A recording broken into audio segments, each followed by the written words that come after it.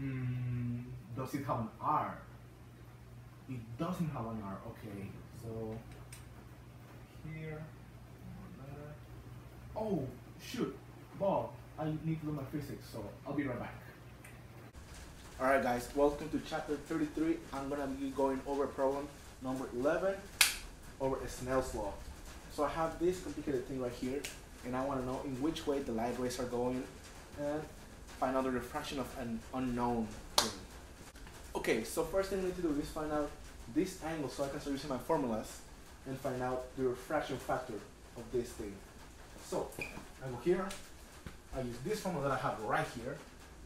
I know the refraction of water, I know the angle it makes, so to do this, first I need my angle, theta R equals 90 minus 65, that comes out to 25, yes.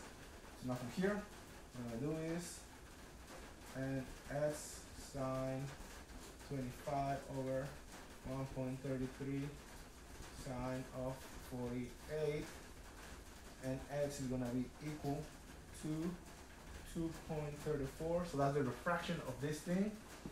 We're good. Okay, now I wanna know which way the rays gonna go coming out of the water into the air. So I'm gonna use the same formula. I have my refraction of water 1.33 sine of 48. Refraction of air is 1 sine of theta, because I don't know, that's what I'm looking for.